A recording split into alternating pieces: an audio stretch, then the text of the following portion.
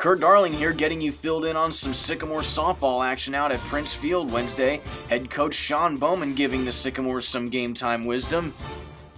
Junior pitcher Jenny Esparza starting on the mound for the Bulldogs. Pitches a solid game for the most part.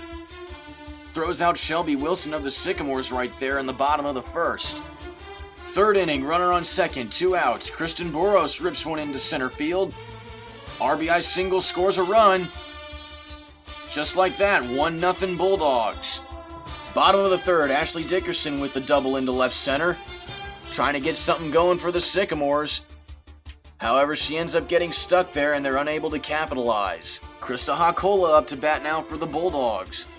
Bunts to get on base, and that sets up a bases loaded situation with 1 out. Not what the Sycamores wanted to see at all in this game. Bases loaded, Jessica Huey with the grounder into center. Scores not 1, not 2, but 3 runs. Huey gets to second with the 3-run RBI double. Sycamores on offense now in the bottom of the fourth. Megan Stone unable to connect, and Jenny Esparza's day is done. 1 hit allowed in 5 innings with 7 strikeouts. That brings on senior Brianna Fisher to the mound for the Bulldogs after they go out 1-2-3 in the top of the 6th. Lindsey Breiser called on to get something going for the Trees.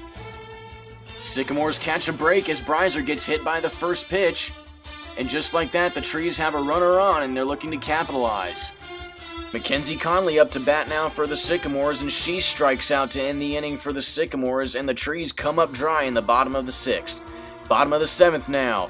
Haley Myers up to bat. She grounds it to third, and she gets thrown out at first by the Bulldogs, and the Bulldogs take the win over the Sycamores, 6-0, your final score.